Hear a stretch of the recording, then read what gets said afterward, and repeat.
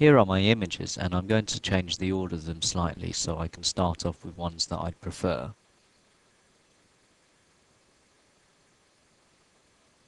I click, and then I drag and drop, and then I can reorder the sequence.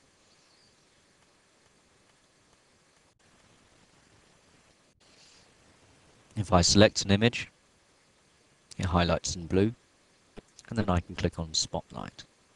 Let's see what happens there. If I click on the last one, let's try Spotlight again. And I'm happy with what I've got so far. I'm going to add some text now by clicking on the first picture, clicking Add Text, and the text box comes up.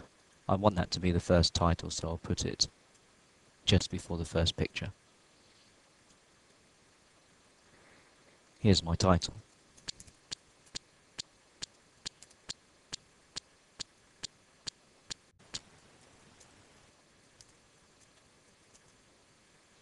And then I click Done when I'm happy with that text.